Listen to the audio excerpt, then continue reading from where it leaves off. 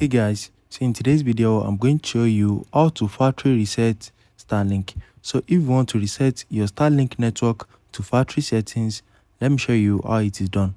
So the first thing you need to do is open your App Store or your Play Store, and you need to download the Starlink app to your phone. Once you download the app, open it and log into your Starlink account. So just click on this profile icon and click on sign in. Once you sign into your account, you are going to see something like this. So just scroll down and you need to click on settings.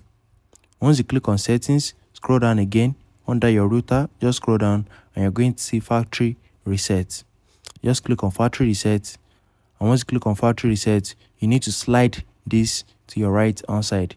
So once you slide it to your right hand side, it is going to clear your Wi-Fi network name, the password and other settings. So this will interrupt your service until you set up again. So just slide it to your right hand side and that's it.